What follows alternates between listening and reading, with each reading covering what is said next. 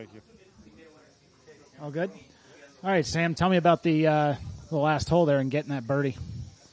Yeah, hit a good tee shot and then struggling to figure out what the wind was doing. It was kind of helping off the right, and then we needed a little bit of help, and then it felt like it was kind of in out of the right.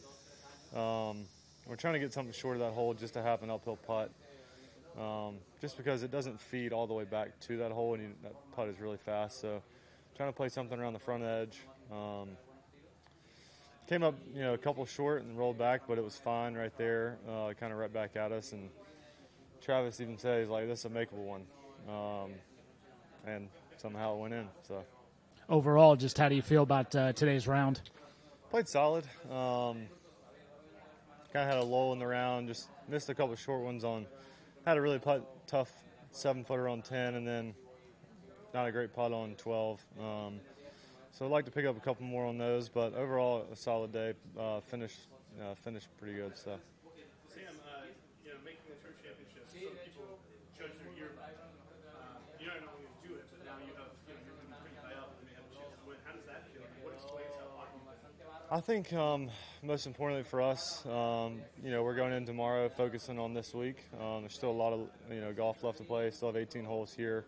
So I'm going to try to put a low one out there and try to chase these guys down. They're playing really well, so it's going to be hard to catch them. But yeah, I think if we play well tomorrow, we'll have a good chance going next week with how staggered leaderboard to start. So obviously the closer to the lead you start, that 10 under number, the probability is higher. So that's the goal. Now that you told me you don't like looking ahead, here's a writer. Yeah. People are starting to say your name more and more. I feel like a month ago I wasn't hearing it. Now it's kind of picking up steam. How does that feel? I mean, a lot of it's out of my control. I don't think I have a chance to qualify for the top 6. So, the only thing I can really do is try to play good golf. And, if Captain Sugar wants to give me an opportunity, I would do anything to be on that team. So, we'll see what happens. Sam, how do you feel about this kind of golf where everybody has to take it really deep or else you're going to get kind of boat raced? I mean, I don't know. I mean, you have to go. I mean, just exactly like you said. I mean, I think, a guy like Bryson, it's hard to beat around this golf course just because, the closer it's soft, the closer you get up there, the better. So try to go put a good one out there tomorrow and see what happens.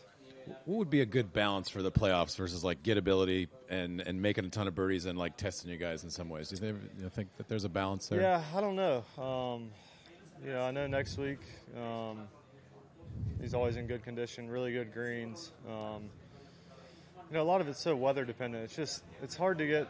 You can't really get a place in the mid-east, northeast firm and fast this time of year with just bent grass. It can't handle it. So I think the golf course is in great condition. The greens are nice, the fairways are good, so it's a good track. Thanks. Thanks. Appreciate it.